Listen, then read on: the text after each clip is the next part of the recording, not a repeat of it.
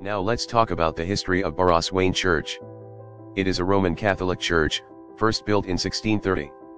It is located at Paseo del Congreso Street, Malolo City, Bulacan. The old church was destroyed by fire in 1884, rebuilt in 1885.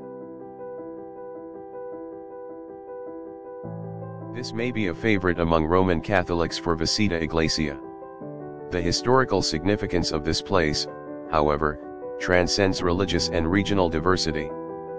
What is usually overlooked is the place where the First Philippine Congress convened, September 15, 1898, where the First Philippine Constitution was passed, also known as the Malolos Constitution, where the First Philippine Republic was inaugurated, January 23, 1899, and where the first Philippine president took his oath of office.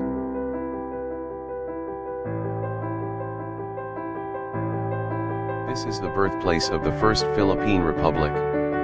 The first president of the Philippines, General Emilio Aguinaldo, took his oath of office as president in this church on January 23, 1899.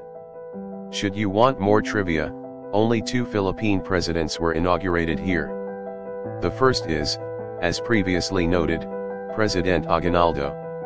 The other one is President Joseph Estrada, who took his oath of office in the Barasoain Church on June 30, 1998.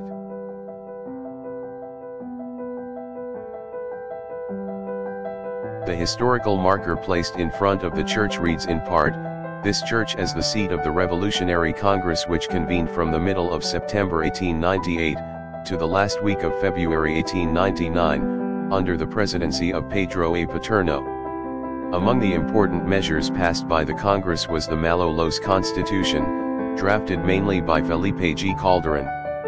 The opening of the first Congress of the Philippines was on September 15, 1898.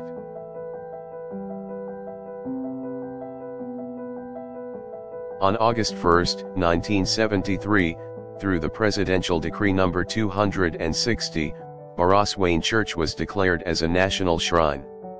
It provided for the maintenance and improvements of the shrine because of its colorful and important role in the history of the country.